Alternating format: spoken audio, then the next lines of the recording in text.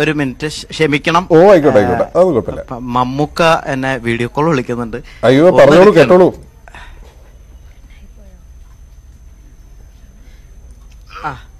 Hello hello, കല്യാണം കാണുന്നുണ്ടോ?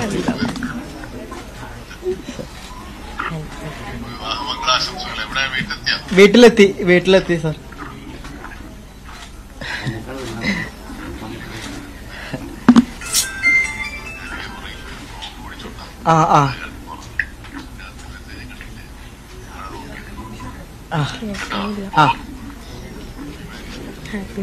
Thank you sir. ഞങ്ങള് ഇപ്പൊ വളരെ കുറച്ചു പേരേ ഉള്ളൂ. അമ്പലത്തില് എന്താ പറയാ, മീഡിയ എല്ലാരും വന്നതുകൊണ്ട് കുറച്ച് ആള് തോന്നി. പക്ഷെ നമ്മള് വിളിച്ചിട്ടുള്ള വളരെ ഒരു 2 ഭാഗത്തുനിന്നും 10 പേരിൽ താഴെയാണ്. ഇതാണ് സാർ എന്റെ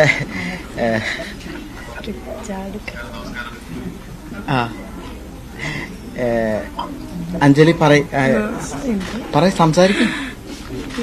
പറഞ്ഞു കാരണം കണ്ടതിൽ സന്തോഷം. സന്തോഷമുണ്ട്. അനുഗ്രഹിക്കാൻ എല്ലാവിധ അനുഗ്രഹങ്ങളും വേണം. Thank you sir.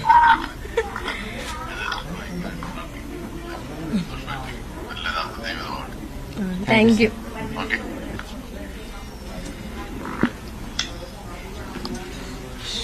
ക്ഷമിക്കണം.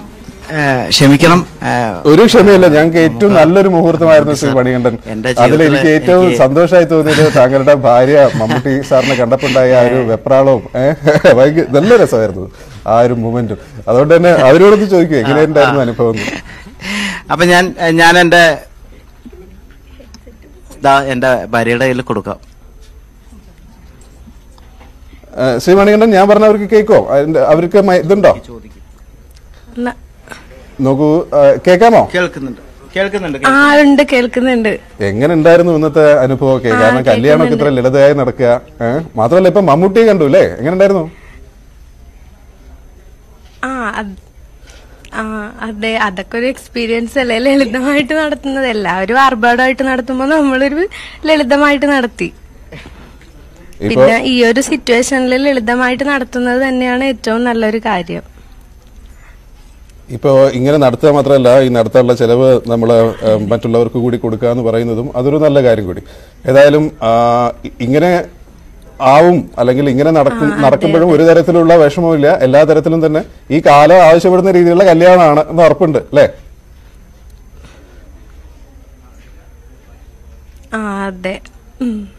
ഏതായാലും എല്ലാ ഭാവുകങ്ങളും എല്ലാ രീതിയിലുള്ള ആശംസകളും. ശ്രീ മണികണ്ഠൻ, താങ്കൾ ഒരിക്കൽ കൂടി ഒരു മൈക്ക് എടുത്തു കഴിഞ്ഞാൽ, നമ്മളിപ്പോൾ ഈ പ്രോഗ്രാമിൽ നമ്മൾ സംസാരിച്ചുകൊണ്ടിരിക്കുന്നതും പറഞ്ഞുകൊണ്ടിരിക്കുന്നതും താങ്കളെ പോലെ മാതൃകയായ ഒരുപാട് പേരെ കുറിച്ചിട്ടാണ്.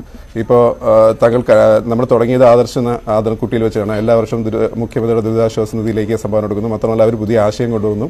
പിന്നെ നമ്മുടെ താത്തയുണ്ട്. ഏതായാലും നിങ്ങളും അത്തരത്തിൽ ഈ ഒരു കാലഘട്ടത്തിൽ എന്തൊരു മനുഷ്യൻ ചെയ്യണം എന്നുള്ള രീതിയിൽ ഒരു വലിയ മാതൃക കാണിച്ചു. അതുകൊണ്ട് മണികണ്ഠൻ അധികം ബുദ്ധിമുട്ടിക്കുന്നില്ല. ഇനിയും ഒരുപാട് പേര് വിളിക്കാനുണ്ട്, ഒരുപാട് പേര് ആശംസിക്കാനുണ്ട്. അതുകൊണ്ട് ഇത്രയും ചുരുങ്ങിയ സമയം ഞങ്ങൾക്ക് തന്നതിൽ വളരെ നന്ദി. എന്നാലും ഈ സമയത്ത് ഈ നാടിനോട്, ജനങ്ങളോട് എന്താണ് മണികണ്ഠൻ പറയാനുള്ളത്?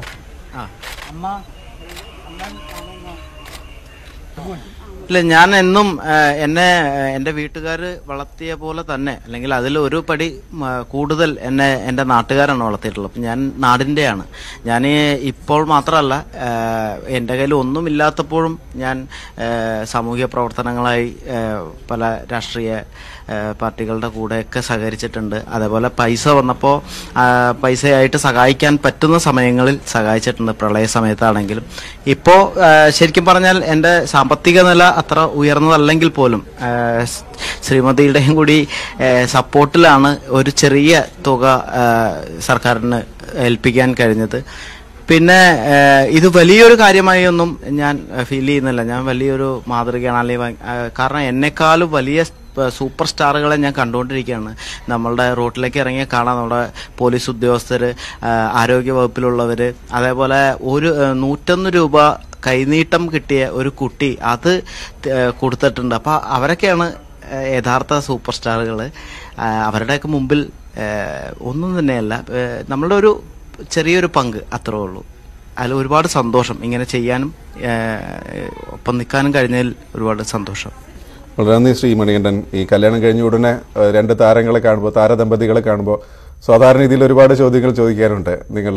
പക്ഷേ ഈ മണിക്കൂർ, ഈ സമയം ആവശ്യപ്പെടുന്നത് അതല്ല എന്നുള്ളതുകൊണ്ട് നിങ്ങൾ കാണിച്ച ഈ പ്രവൃത്തിയെക്കുറിച്ചും ഈ സൽപ്രവൃത്തിയെക്കുറിച്ചും അത് നല്ലൊരു മാതൃകയാവട്ടെ, ഭാവിയിൽ നല്ലൊരു ജീവിതമാവട്ടെ എന്ന് മാത്രം ആശംസിച്ചുകൊണ്ട് ഞാൻ നിർത്തുന്നു. വളരെയേറെ നന്ദി ഇത്രയും നേരം സഹകരിച്ചത്. Thank you. അവിടെ ലൈവില് ടിനു ചേട്ടനും ജഗദീഷ് ചേട്ടനും ഉണ്ടെന്ന് ജഗദീഷ് ചേട്ടൻ ഇത്രയും നേരം ഉണ്ടായിരുന്നു, ഇപ്പൊ ജസ്റ്റ് കട്ടായി ഉണ്ടെന്ന് എനിക്ക് കാണാൻ പറ്റുന്നില്ല, കട്ടായിപ്പോയി. അപ്പൊ എന്തായാലും ടിനു ചേട്ടാ, ജഗദീഷ് ചേട്ടാ, എല്ലാവരുടെയും അനുഗ്രഹവും ആശീർവാദവും ഒക്കെ ഉണ്ട് എന്ന് വിശ്വസിച്ച് ഞങ്ങൾ നല്ല ജീവിതത്തിലേക്ക് കടക്കുകയാണ്. Thank you. വളരെ നന്ദി ശ്രീ